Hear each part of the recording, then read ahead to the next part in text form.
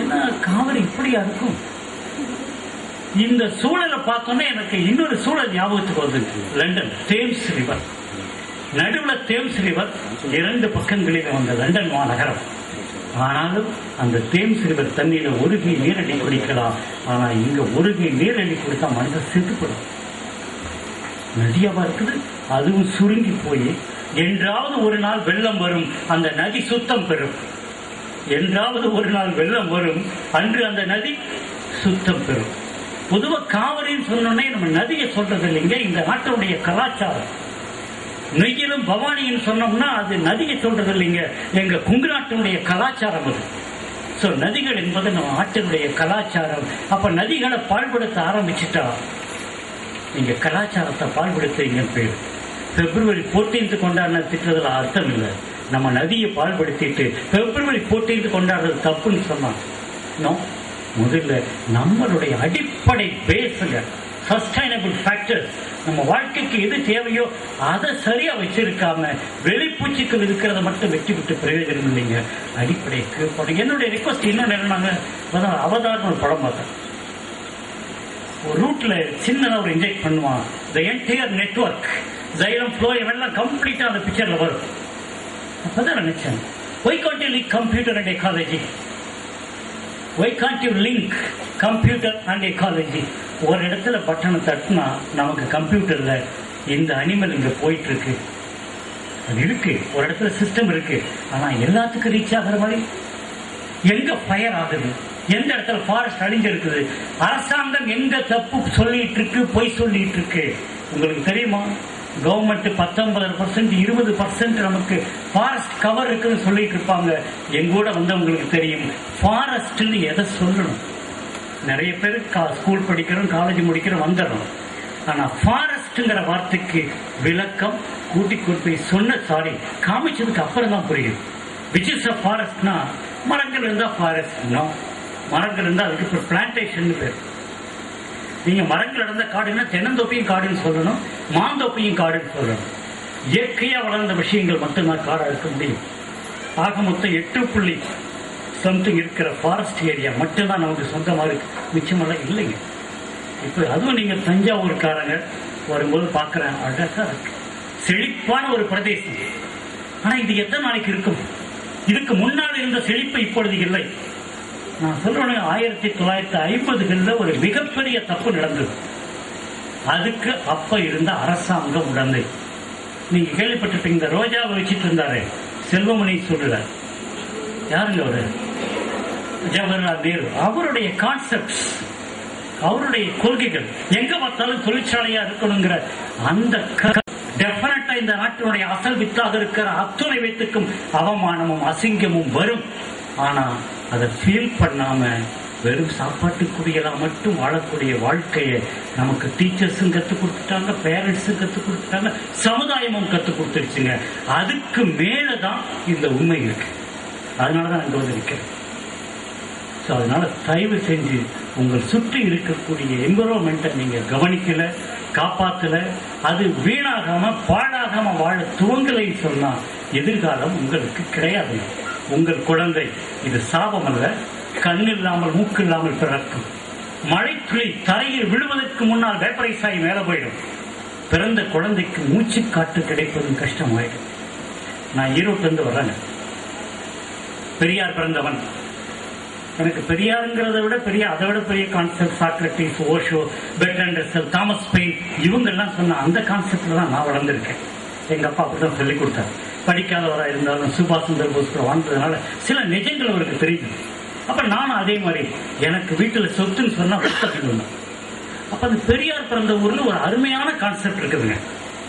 ஊர்ல அவர் சொல்லிக் கொடுத்த கான்செப்ட்ல இங்க தஞ்சாவூர் இங்கேயே நிறைய மதன், சோபன், அந்த பேர் தீபன், நிறைய பசங்க வந்து எங்க சொல்லும் போது ரொம்ப சந்தோஷமா இருக்கும். ஃபர்ஸ்ட் கான்செப்ட் சுயமரியாதை, செல்ஃப் ரெஸ்பெக்ட். செல்ஃப் ரெஸ்பெக்ட்னா எல்லாரும் என்னென்னமோ விளக்கம் சொல்லுவாங்க. ஆனா உண்மையான விளக்கம் என்னன்னா பிச்சை எடுக்கக்கூடாது. பிச்சை எடுத்தா சுயமரியாதை கிடையாது. அது எந்த பிச்சையாக இருந்தாலும் சரி, அறிவு பிச்சையை தவிர. அப்போ நம்ம பிச்சை எடுக்காம எல்லோரும் சுயமரியாதையோடு இருக்கமான்னு கேட்டா அந்த கேள்விக்குறி எல்லாத்தையும் இங்க பெருசா தான் இருக்கு.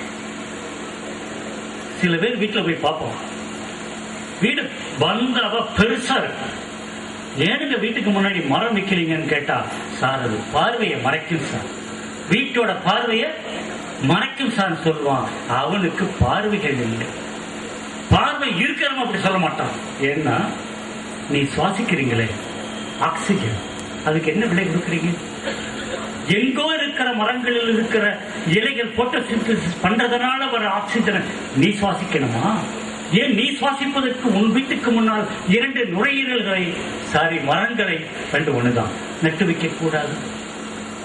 எல்லாரும் பிணத்தை நோக்கி ஸ்பெல்லிங் மிஸ்டேக், பணத்தை நோக்கியே பயணம் பண்ணுகின்ற மனிதர்களாக இருப்பதால் இந்த நுரையீரல்களை மரங்கள் என்று சொல்வதில் முரண்பாடு ஏற்படுகிறது. உண்மையிலேயே உங்களுக்கு சுயமரியாதை இருக்குதுன்னா உங்க வீட்டுக்கு முன்னாடி கட்டாயம் நீங்க சுவாசிப்பதற்கு மரம் வைங்க. பக்கத்து வீட்டில் இருக்கிற மரம் சுவாசிக்க, அதை பிச்சை எடுத்து நீ சுவாசிக்க கூடாது. இது புரியாதனாலதான் எங்கோ இருக்கிற மரங்களில் எல்லாம் இன்று பூக்களில் தேன்களுக்கு பதிலாக ரத்தம் சுட்டிக் கொண்டு இருக்கிறது. தயவு செய்து சுயமரியாதைக்காரராக மாறுங்கள். உங்கள் சுவாசத்துக்கு நீங்களே உறுதுணையாக இருங்கள். 2வது இன்னொரு முக்கியமான பாயிண்ட், நம்ம கலாச்சாரம் சொன்ன உடனே நிறைய பேர் தீபாவளிக்கு நிறைய ட்ரெஸ் எடுக்கணும், பட்டாசு வெடிக்கணும், உறவினர்களுக்கெல்லாம் என்னென்னமோ கொடுக்கணும். தஞ்சை இந்த சுத்தி இருக்கிற ஊர் பேரெல்லாம் ரொம்ப அழகா இருக்குங்க. திருவிடை மருது, வலங்கைமான், எத்தனை பேர் அழகழகா இருக்கு பேரெல்லாம். இதை நான் 1970 ரசிச்சுக்கிட்டு போவேன். சிதம்பரத்தில் அண்ணாமலை யூனிவர்சிட்டி படிக்கும் போது ஒவ்வொரு ஊர் பேரும் இவ்வளவு அழகா இருக்கே, ஓ தமிழ் மண், என்னங்க தமிழ் மண் அப்படின்னு நினைக்கும் போது எனக்கு இன்னும் கொஞ்சம் பெருமையா இருக்கு. என்ன காரணம்னா, தமிழ்நாட்டினுடைய திருவிழாக்கள் என்னன்னு சொல்லுங்க. ஒன்று புதுப்புணர், என்னங்க புதுப்புணர், ஆடிப்பெருக்கு, ஆடி 18 உண்மையான தமிழன் திருநாள். காவிரி திருநாள் அது நமது திருநாள். ஏனென்றால் காவிரி என்றால் தமிழன், தமிழ் என்றால் தமிழ்நாடு, தஞ்சை தரணி. 2வது அறுவடை திருநாள் தை பொங்கல். 3வது 1000 ஆண்டுகளாக தமிழர் சித்திரை கனி என்று கொண்டாடி வந்த ஸ்பிரிங் சீசனுடைய ஆரம்பம் சித்திரை 1. இந்த திருவிழாக்களை தவிர இந்த தீபாவளி எங்கிருந்து வந்தது எனக்கு புரியலைங்க. புரிஞ்சவங்க கேள்வியில எனக்கு பதில் சொல்லுங்க. நான் ஒரு கேள்வியை உங்களுக்கு வச்சிருந்தேன். இந்த தீபாவளி கொண்டாடுறது எவ்வளவு தவறுங்கிறத நான் சொல்றேன். தீபாவளி அன்னைக்கு பட்டாசு வெடிக்கலாம். ஏன் பட்டாசு வெடிக்கணும்? கேள்வி கேட்டா உடனே என்ன பதில் வரும்? நரகாசுரனை கொன்ற நாட்கள் வாங்க. ஓஹோ, யாருங்க நரகாசுரன்? அரக்கன். சந்தோஷம், அரக்கனை கொல்லணும். அதுல சந்தோஷம் சந்தேகமே கிடையாது. அரக்கன் என்றால் கொல்லணும். அரக்கன் ஒரு கிரிமினல், மக்களை கெடுப்பவன். போலீஸ் டிபார்ட்மெண்ட் இருக்க மாதிரி நம்மளை கத்தி எடுத்துக்கலாம், நம்மளை துப்பாக்கி எடுத்துக்கலாம் அந்த காலத்துல, இல்லைங்களா? தப்பே கிடையாது. அப்படித்தான் அந்த அரக்கனை இவர் கொண்டு இருக்கிறான், மக்களை துன்புறுத்தினார். அப்போ இந்த லாரி எல்லாம் டியூன் பண்ணாம எஃப்சி பண்றதுக்கு காசு வாங்கிக்கிட்டு விட்டதுக்கு அப்புறம் லாரி பஸ் எல்லாம் ரோட்ல ஓடிக்கிட்டு இருக்க, அத்தனை CO2 எக்ஸஸா போகும்போது நீ சுவாசிக்கிறீங்களே, 40 வயசு வாழ்ற, 20 வயசுல செத்து போயிடுறாட. அப்ப அந்த லாரியை டியூன் பண்றவன் யாரு? லாரி ஓனர் யாரு? அதுக்கு லஞ்சம் வாங்கிக்கிட்டு பர்மிஷன் கொடுத்தவங்க எல்லாம் அரக்கர்கள் இல்லையா? காவிரி தண்ணி, காவிரி டெல்டாவில் இருக்கக்கூடிய நிலத்தை கடல் தண்ணியை உள்ள விட்டு நான் பிரான் கல்ச்சர் பண்றேன்னு சொல்லி பல நிலங்களை கடல் ஆக்கிரமிக்க ஹெல்ப் பண்ணி பிஹெச் ஃபேக்டர் அதிகம் பண்ணி விளைநிலமா இல்லாமல் பண்றாங்களே, அவர்கள் எல்லாம் அரக்கர்கள் இல்லை? எத்தனை இண்டஸ்ட்ரி பொல்யூஷன் மேல போகுது. பில்டர் பண்ண சொன்னா காசு செலவாயிரம், பில்டர் பண்ணாம பொல்யூஷன் டிபார்ட்மெண்ட் பொல்யூட் ஆக்கி மேல அட்மாஸ்பியர் பொல்யூட் பண்றாங்களே, அவர்கள் எல்லாம் அரக்கர்கள் இல்லை? தண்ணீர் நமக்கு என்ன கெட்ட பழக்கமோ தெரியல, தண்ணி பார்த்தா குளிக்கணும். நமக்கு பாத்ரூம்ல குளிக்கிறதே பிடிக்காது, எல்லாம் ஓப்பன் பாத்ரூம். அப்படி open bathroom, open toilet, everything இந்த ரிவர். ரிவர் என்ன டிச்சா அது? தயவு செய்து நதிகளை வேடிக்கை பார்ப்பதோடு நிறுத்துங்கள். நதியை எதற்கு பயன்படுத்தாதீர்கள். வேண்டும் என்றால் தண்ணீர் கொண்டு வாருங்க, அங்க போய் டைரக்டா யூஸ் பண்ணாது. யூஸ் பண்றவங்க அத்தனை பேர் அரக்கர்கள் தான். அப்ப இவங்க அத்தனை அரக்கர்களையும் நிஜமான நிகழ்காலத்தில் இருக்கிற இந்த அரக்கர்களுக்கெல்லாம் வெடிகுண்டு வச்சுட்டு எங்கோ கற்பனையில் நடந்த அல்லது கம்பன் எங்கோ நடந்த நிகழ்ச்சியை இங்க சொல்லிய அந்த நிகழ்ச்சிக்காக நீ பட்டாசு வெடிப்பது எப்படி நியாயம்? நீ பட்டாசு வெடிச்சா நீயும் அரக்கனா மாறுற. எப்படி தெரியுங்களா? பட்டாசு it's made up of gun powder, sulphur and nitrate, NO2 SO2 வெளிவரும் பட்டாசு வெடிச்சு செதறும் போது. So when it goes to the atmosphere plus H2 add படிப்பது nitric acid and sulfuric acid. You want to bring acid, right? So பட்டாசு வெடிச்சா நீ நரகாசுரனா மாறுவீங்க. தயவு செஞ்சு பட்டாசு வெடிக்காதீங்க. You become against nature. நாங்க ஒரு அமைப்பு வச்சிருக்கோம், படையினே சொல்லலாம். என்ன படைனா, தீபாவளி அன்னைக்கு காலையில் 5:30 மணிக்கு மதுரையில் ஒன்று இருக்கு, பாண்டிச்சேரியில் ஒன்று இருக்கு, சென்னையில் ஒன்று இருக்கு, கோயம்புத்தூர் ஒன்று இருக்கு, ஈரோட்டில் ஏந்தாலையில் ஒன்று இருக்கு. காலையில் 5 மணிக்கு ஜிப்சி அதில் ஏறிக்கிட்டு நான் போய் கூட 10 நண்பர்கள், ஈகோ ஃப்ரெண்ட்லி நண்பர்கள், அவர் சொன்ன மாதிரி இயற்கை போராடிகள், கையில் ஒரு நோட் புக் அண்ட் பேட் வச்சு வச்சுக்கோங்க பசங்க, போய்கிட்டே இருப்போம். எந்த வீட்டில் பட்டாசு அதிகம் வெடிக்கிற வேடிக்கை பார்க்க ஆரம்பிச்சிருவோம். அவன் நினைப்பான், அவன் கையில் காசு இல்லாத பிச்சைக்காரன் போது. ஆமாங்க, பிச்சைக்காரன் தான். ஏன்னா சம்பளம் வாங்குறவங்க எல்லாமே ஒரு காலத்தில் பிச்சைக்காரன். கம்ப்யூட்டர் டிப் பார்க்குறப்ப நாங்களும் பிச்சைக்காரன் தான் இல்லைங்களா? ஸோ நோட் புக் அண்ட் பெண்ணு கையில் வச்சுட்டே இருப்போம். அப்படியே அந்த வீட்டை அட்ரஸ் நோட் பண்ணிக்கோங்க. ஏன்னா 1 லட்ச ரூபாய்க்கு பட்டாசு வெடிச்சிருக்கோம். 1 லட்ச ரூபாய்க்கு பட்டாசு வெடிச்சிருக்கோம். வீட்டு அட்ரஸ் தெளிவாக நோட் பண்ணு. இன்னும் கொஞ்சம் தூரம் போ, இன்னொரு இடத்துல வெடிச்சிட்டு இருப்பான். ஆனா 1.5 லட்ச ரூபாய்க்கு வெடிக்கிறான்ப்பா, அவன் பெருமையா வெடிச்சிட்டு இருப்பான். தம்பி நோட் பண்ணு. 2வது, இப்படி எல்லா டிஸ்ட்ரிக்ட்ல இருக்கக்கூடிய பட்டாசு நிறைய வெடிக்கக்கூடிய பரிதாபத்துக்குரிய பணக்கார நண்பர்களை வீட்டு அட்ரஸ்லாம் எழுதிடுவோம். அன்னைக்கு ஈவினிங் எடுத்துட்டு வந்து வீட்டில் எந்த மெயில போட்டுக்கிட்டு நான் வருஷம் ஒரு தடவை இன்கம் டாக்ஸ் டிபார்ட்மெண்ட்ல ரெய்டு போற ஆபீசர்ஸ்க்கு கேம்ப் நடத்திட்டு இருக்கேன். டாக்டர் ரத்தனசாமி, மிஸ்டர் ரவிச்சந்திரன், இப்ப joint commission income tax Chennai, இவங்க தலைமையில் அன்னைக்கு நைட் இத்தனை பேருக்கு அந்த அட்ரஸ் போயிடும். 1 லட்சம் ரூபாய்க்கு எவனாவது நியாயமா சம்பாதிக்கிறவன் பட்டாசு வாங்க முடியுமா? நீங்க யோசிச்சு சொல்லுங்க. எத்தனை பேருக்கு பணம் கிட்டே இருக்கலாம். ஒரு அருமையான அமைப்பை என்னுடைய இளைய நண்பர்கள் இங்க உருவாக்கி இருக்கிறாங்க. எவனாவது வெடிக்க முடியுமா? வெடிக்கிறவன் மனுஷனா இருப்பானா? அப்ப அவன் வீட்டுக்கு ரெய்டு போறது தப்பு கிடையாது. அதனாலதான் நான் பக்த கோடிங்கிற வார்த்தை கூட கேடின்னு சொல்றேன். பக்த கேடி. ஏன்னா அந்த கோடிங்கிற வார்த்தை எனக்கு கெட்ட வார்த்தையா தோணுது. ஏன்னா நியாயப்பட்டு சம்பாதிக்கிறவன் கோடிக்கு தர முடியாது. 20% லாபம் வந்தா பிசினஸ், 200% லாபம் வந்தா கொள்ளை. கோடியாக முடியுமா? இன்னைக்கு இருக்கிற இன்கம் டாக்ஸ் ரெகுலேஷன்ஸ்ல யாருமே கோடி சம்பாதிக்க முடியாது, ஏமாத்தினால் ஒழிய. அதனால தப்பே கிடையாது, எல்லாத்தையும் அனுப்பிச்சிடும். நம்ம கரெக்ட் ஆர் நாட்? ஹலோ, இப்படித்தான் நாங்கள் செய்து கொண்டு இருக்கிறோம். எங்களுடைய முக்கியமான பணி இயற்கையை பற்றி சொல்லிக் கொடுப்பதும், இயற்கையை காப்பதும், இயற்கைக்கு எதிராக இருப்பவர்களை முடிந்தவரை மாற்றுவதும் எங்களுடைய குறிக்கோள். I think I can finish with this. Waiting for your question now. Please. எல்லா அண்ணாவும் சொல்ல every individual is unique.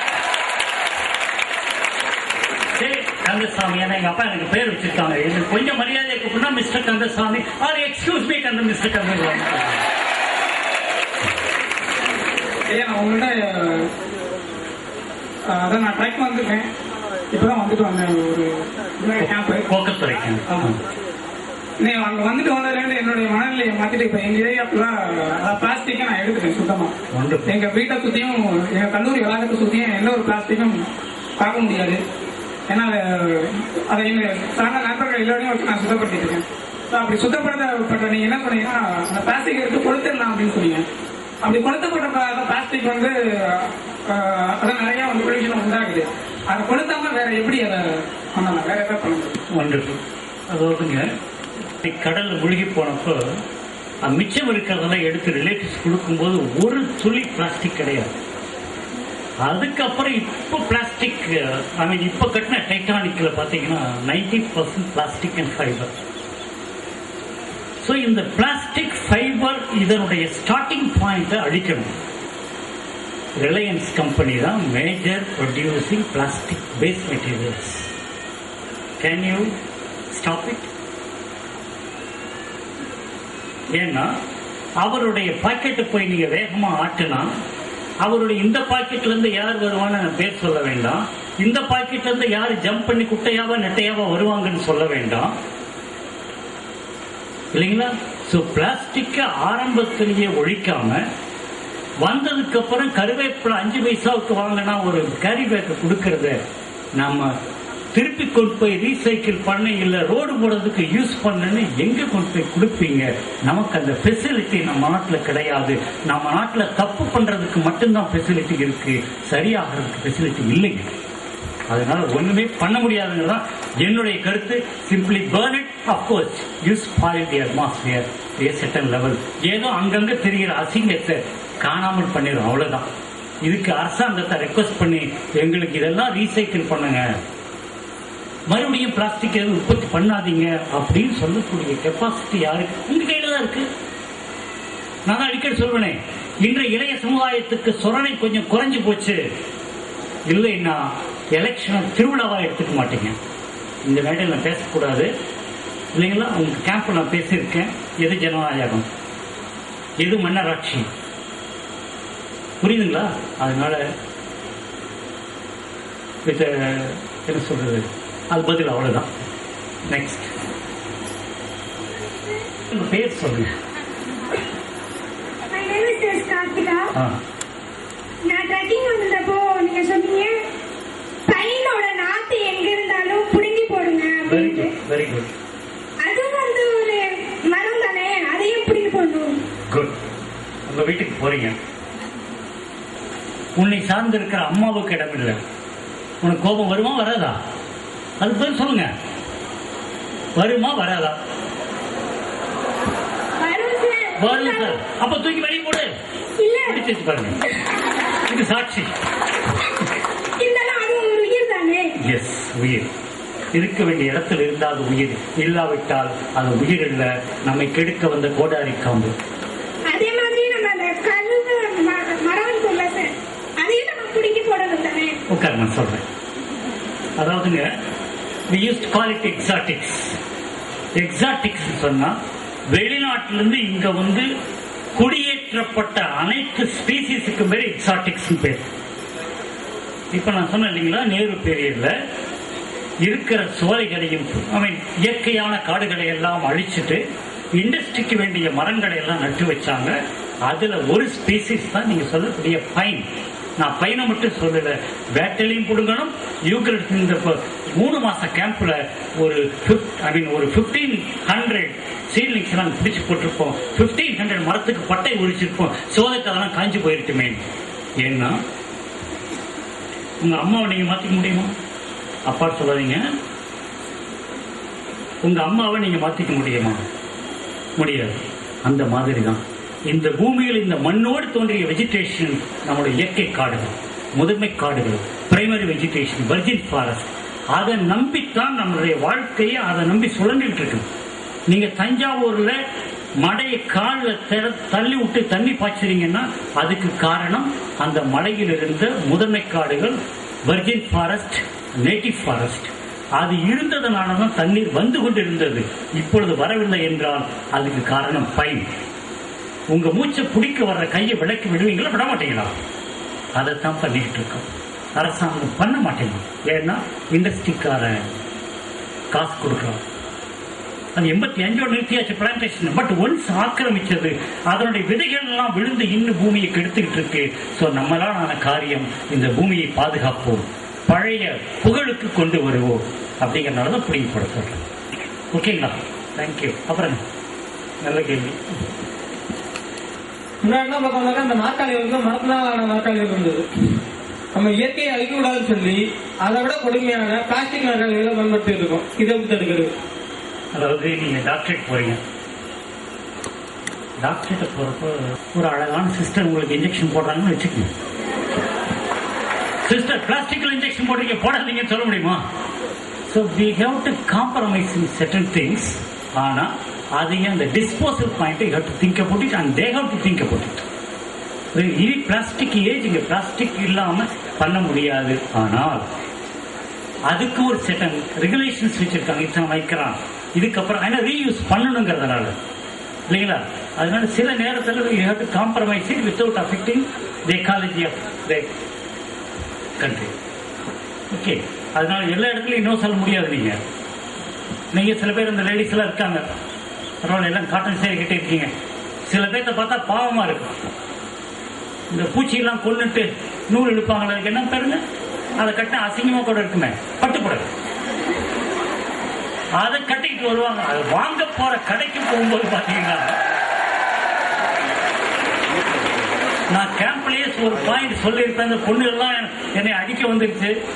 அது இந்த சரண்யா சோபனெல்லாம் பிளான் பண்ணி கம்பளி போச்சு உதைக்கணும்னு நினைச்சாங்க. நான் தப்பிச்சிட்டேன்.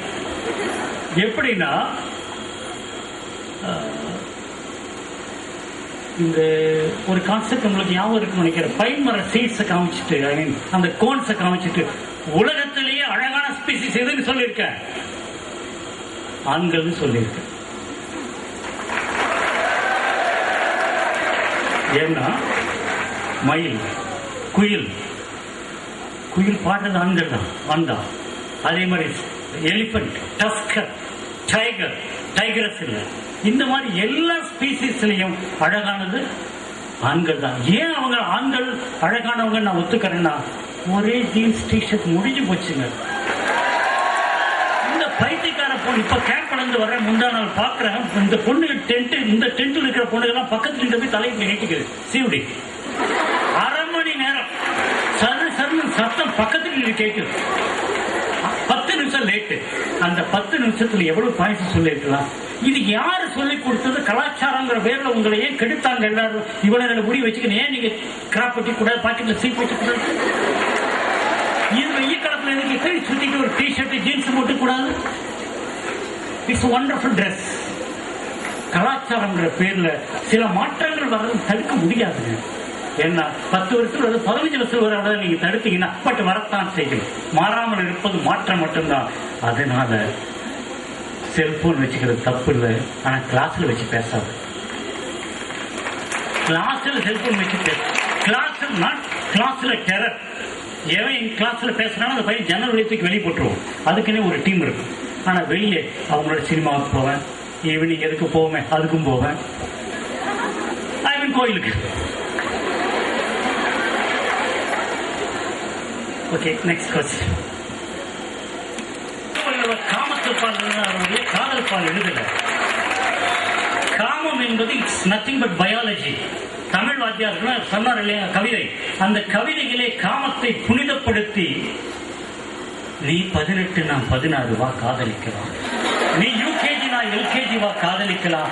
இதே வார்த்தையை சொல்ல தெரியாமல் எருமையும் சொல்லும், கழுதையும் சொல்லும். காதல் என்பது love is nothing but lost. இதை புரிஞ்சுக்காதவங்க தான் இந்த லெசன் எனக்கு எடுத்தது. ஜெமினி கணேசன், காதல் மன்னன். நான் ஒரு படம் எடுத்தேன், 13 நிமிஷம் படம். ஏன்னா 13 என்னை பொறுத்த நல்ல நம்பர். அந்த படம் எடுக்கும் போது அவன் சொல்லிக் கொடுத்த வார்த்தை காதல் என்பது பொய். அதே மாதிரி இட்ஸ் நத்திங் பட் பயாலஜிங்கிற சூர்யா என்ன படத்துலீங்க ஆயுத எழுத்து படத்தில் சொல்லிக் கொடுத்த வார்த்தை.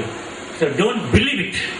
எனக்கு அந்த பொண்ணு வேணுங்கிறதுக்கு அழகா சொல்ற வார்த்தை ஐ லவ் யூ, அவ்வளவுதான். வேற எந்த விதமான சாங்டிட்டியோ டிவைனிட்டி ஒண்ணும் கிடையாது.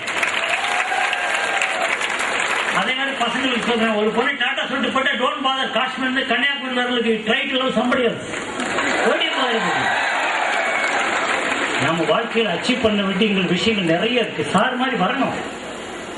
எனக்கு அவர் பார்த்து பொறாமையா இருக்கு. ஏன்னா நான் படிக்கிறப்ப எனக்கு சொல்றதுக்கு ஆள் இல்லை. At least I was able to tell my Sen to become a lieutenant in Indian Navy. அது எனக்கு இன்னும் I feel proud about it. அவனுக்கு எதான் சொல்லிக் கொடுத்தேன், டோன்ட், இது சிக்கிக்காத, இது பொய், மாயை, இது ஒரு சொல்வலை வேடன் செய்கின்ற வேலை. சொல்வலை வேடன் இதுல வருங்க, புறநானூற்றுல சொற்களால் வலை வீசி மக்களை பிடிக்கிறவனுக்கு பேரு சொல் நீக்கிற அரசியல்வாதிகள். சொல்வலை வேடர்கள் என்ன பாருங்க, சொல் வலை வேடர்கள், வேட்டுவர்கள், எப்படி வேணாலும் சொல்லலாம். அதனால அந்த வார்த்தை தப்புங்க. Because I don't accept it at all. சொல்லுங்க, ஆசைன்னு சொல்லுங்க. எல்லாத்துக்கும் இருக்கிற ஒரு பிடிப்பு இல்லைங்களா? எனக்கு அது ஆசை இல்லைங்க. நான் பேசும்போது நானாக பேசுவதாக உணர்வில்லை, என்னிலிருந்து ஏதோ ஒன்று உருகி உருகி வார்த்தைகளாக வெளிவருகிறது. அப்போ நீங்க கேட்கறதுக்கு நான் யோசிச்சு பதில் சொல்றேன். நான் யோசிச்சா தப்பா வரும். இதுதான் யோசிக்கும். நான் இங்கிருந்து பதில் சொல்றேன். அதனால ஒவ்வொரு இடத்துக்கும் போகும்போது அதுவாக நான் மாறி போகிறேன். ஒரு பூவை பார்க்கும்போது அந்த பூவா மாறி போறேன், பூக்களோடு பேசுறேன்.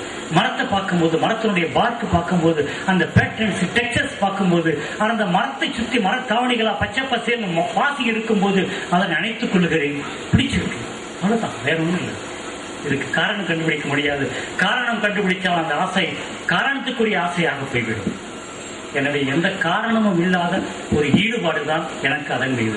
அதனால நீங்களும் எங்கூட வந்திருக்கீங்க. தேங்க்யூ. இந்த கிராமத்துல வரலாற்று சிறப்பு மிக்க ஒரு மலை இருக்கு. அதாவது ஒரே கல்லுல அந்த மலை அமைஞ்சிருக்கு. அதாவது பாத்தீங்கன்னா 4 கிலோமீட்டர் நீளம், அதோட அகலம் பாத்தீங்கன்னா 1200 மீட்டர், அதாவது 1.2 கிலோமீட்டர் அதோட அகலம். இப்ப ஒரு 2 months என்ன பண்ணிட்டு இருக்காங்கன்னு கேட்டீங்கன்னா, தமிழ்நாடு சிற்பக்கலை அண்ட் கட்டடக்கலை டிபார்ட்மெண்ட் என்ன சொல்றாங்கன்னா, அந்த மலைக்குள்ள இருக்கிற கல்லை குடைஞ்சு சிற்ப கோயில் நகரம் அமைக்க போறோம். பிளஸ் அதன் மூலியமா வந்துட்டு பாத்தீங்கன்னா ரெவென்யூ, அதாவது ஃபாரின் எக்ஸ்போர்ட் வந்து ஒரு 5000 கோடிக்கு கிரானைட் சப்ளை பண்ணலாம் அப்படின்னு சொல்லி சஜஷன் கொடுத்திருக்காங்க கவர்மெண்ட்டுக்கு. சோ இத பண்றனால பாத்தீங்கன்னா அந்த மலையை சுத்தி ஒரு 25,000 குடும்பங்கள் இருக்கு. ஐ மீன் என்னோட ஃபேமிலி, என்னோட சொந்த வீடெல்லாம் அங்க இருக்கு. ஒரு 25,000 குடும்பங்கள் இருக்கு. அதெல்லாம் எவாக்குவேட் பண்ணிடுவாங்க, காலி பண்ணிடுவாங்க. காலி பண்ணிட்டாங்கன்னா அந்த மக்கள் சொந்த ஊர்லயே அகதிகளாக வேறு இடத்துக்கு போறாங்க. ஸோ இந்த ஊர் எம்எல்ஏவும் சரி, எம்பியும் சரி அதுக்காக ஒரு ஸ்டேட்மெண்ட்டும் விடல. ஸோ அஸ் எக்காலஜிஸ்டா உங்களோட ஸ்டாண்ட் என்ன? இந்த இதை பத்தி உங்களுக்கு அவேர்னஸ் இருக்கா? பீப்புள்ஸ் பிஹைண்ட் ஆஃப் அந்த மலை பிளஸ் வந்து என்னோட மாதிரி படிச்சுட்டு வேற ஊர்ல போய் அந்த சொந்த ஊர்ல இருந்து வேற ஊர்ல இருக்கோம், நாங்க என்ன பண்ணணும்? நீங்க சொல்லுங்க, இயற்கை வளத்தை பாதுகாக்கணும்னு சொல்றீங்க. அது உண்மையிலே அது அந்த மாதிரி மலை வந்து வேர்ல்ட் லெவல்ல ஆஸ்திரேலியால இருக்கு. பட் இந்த லென்த் இல்ல, அந்த ஒரு மலை மட்டும்தான் இருக்கு. அதை வந்து 8வது இதாக்கணும்னு சொல்லிட்டு இருக்காங்க. சோ உங்களோட சஜஷன் என்ன இந்த ஸ்பெசிபிக் மேட்டருக்கு? அந்த மலை ஓகேங்க. அதாவது ஒவ்வொருத்தருக்கும் அது வேற கான்செப்ட். அங்க பாறையே இல்லாத இடத்துல ஒரு இது வச்சு பாறைகளை வச்சு மிகப்பெரிய ஒரு இதை உருவாக்கி இருக்காங்க. ஆனா டூரிஸ்ட் அட்ராக்ஷனை பண்றதுக்கு ஏகப்பட்ட விஷயங்கள் இருக்குங்க. ஆனா அது எல்லாத்தையும் விட்டுட்டு இவங்க எதையாவது புதுசா கண்டுபிடிச்சு கொஞ்ச நாள் பண்ணி அதுவும் வீணாப்படும். அது என்னை பொறுத்தவரையிலும் பாறை என்பது இயற்கையா உருவானதுங்க. உங்க பாறை மாதிரியே நிறைய, ஈவன் கொடைக்கானல் அந்த பழனி ஹில்ஸ்லயே பாத்தீங்கன்னா இன்னும் பல 36 கிலோமீட்டருக்கு 6000 அடி உயரத்திலேயே நம்ம ட்ரெக் போனோம் இல்லைங்களா, அந்த ஒரு நான் சர்ச் போட்டு இருக்கு 36 கிலோமீட்டர் அந்த எட்ஜிலேயே போறாங்க. ஐ சஜஸ்ட் ஒன் இந்த சூழலை கெடுக்காம அப்படியே to mint money from foreign tourist Kodaikanal தாண்டி மோயர் பாயிண்ட்ல ஆரம்பிச்சு குரங்கடின்னு அந்த 3 போற வழி வரணும். இடையில ஒரு பேஸ் டென்ட் ஸ்ட்ரக்சர் போட்டு தங்கிட்டு விட்டா ஃபாரினர்ஸ் கொட்டுன்னு கொட்டிட்டு இருப்பாங்க காசை. அதுல ட்ரெக் இல்லைங்க, ஹார்ஸ் ரைடிங்.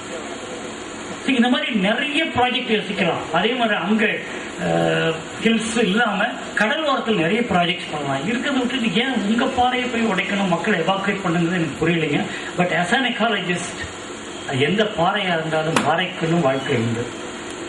அதை உடைக்கிறதுக்கு நாங்க உடன்பட மாட்டோம். சுத்தி இருக்கிற மக்கள் போராடணும். நீங்க ஏதாவது சஜஷன் கொடுப்பீங்களா government? It's a government. They will never accept suggestions. Bureaucracy, what they think they will do. அது மக்கள் போராட்டம் பண்ணா அது இது என்ன தொந்தரவா போச்சு அப்படின்னு தான் அவங்க செயல்பாட்டை மாற்றுவாங்க ஒழிய மற்றபடி இப்ப பாருங்க ஒரு இடம் மாத்தியாச்சு. முதுமலைக்கு கீழே சுரங்கம் போட்டு ஒரு வேலை 12 மைல் சயின்டிபிக் அசைன்மெண்ட் திருப்பி தூக்கி அங்க தேனி பக்கத்துக்கு மாத்திட்டாங்க. அந்த மாதிரி சில விஷயங்கள் மாறுதுங்க. ஆனா போராடணும். அதுக்கு தான் இந்த மாதிரி போராளிகள் உருவாக்கிக்கிட்டு இருக்கேன். இங்க இருக்கிற முத்துப்பேட்டையில் இருக்கிற இந்த மேங்க்ரோவ் ஃபாரஸ்ட் அடிக்க ஆரம்பிச்சாங்கன்னா எல்லாரும் போயிட வேண்டியதான். சார் இருக்காரு, ஏன்னா சார்கிட்ட கேட்கலாம் பயம்னா என்ன. எங்கள் காடுகளை ஒரு மரத்தை அழிக்கிறவன் நுரையீரலை குத்துறான். கொலைங்கிறது மனுஷனை கொண்டா மட்டும் கொலை இல்லை, இயற்கை அனிமல் வைல்ட் லைஃப் கொண்டாலும் கொலைதான். மரங்களை அழித்தாலும் கொலைதான் சொல்லி சட்டத்தை திருப்பி ரீடிஃபைன் பண்ணணும். கொலைக்கு மனுஷன் இந்த இடத்துல ஒரு முக்கியமான கேள்வி பார்க்கணும். சுனாமியில 40 லட்சம் பேர் செத்து போயிட்டாங்க. பாதிர போட்டு என்னை பொறுத்தவரையிலுங்க எதெல்லாம் புதுப்பிக்கப்பட முடியுதோ